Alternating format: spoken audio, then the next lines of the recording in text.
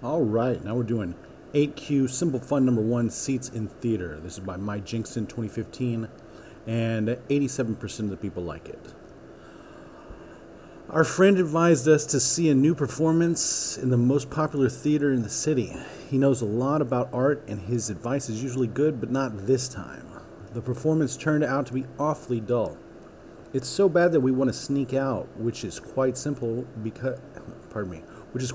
especially since the exit is located right behind our row to the left. All we need to do is climb over our seat and make our way to the exit. The main problem is our shyness. We're afraid that we'll end up blocking the view, even if only for a couple of seconds, of all the people who sit behind us and in our column or the columns to our left. To gain some courage, we decide to calculate the number of such people and see if we can possibly make it to the exit without disturbing too many people. Given the total number of rows and columns in the theater, in rows and in columns respectively, and the row and column we're sitting in, we're going to return the number of people who sit directly behind us and in our column or to the left, assuming all seats are occupied. All right? So with this one, we're going to mainly use this example, right? And what do I mean by that? So we need to do this number times this number, right? And we're given this number of columns. So here's the columns right here. And then this number of rows, right here. So, and as you can see, column 5, row 3, that's where we're sitting, right here, I guess, or right here, something like that. It doesn't matter. What matters is this square.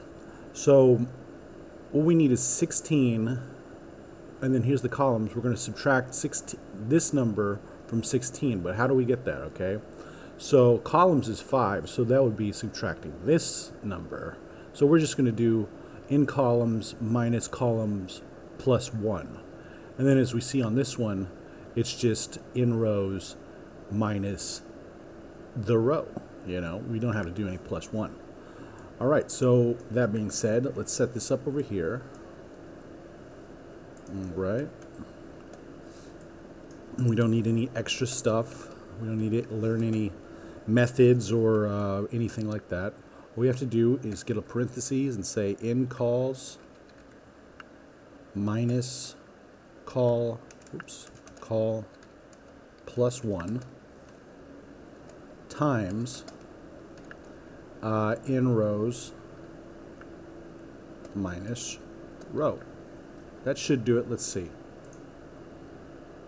Perfect. Attempt it. Looks good. Submit it. All right, and looks like we did pretty much what anybody else would have done. My solutions, just a few of us, best practice in my opinion, very like it, and we'll see you next time.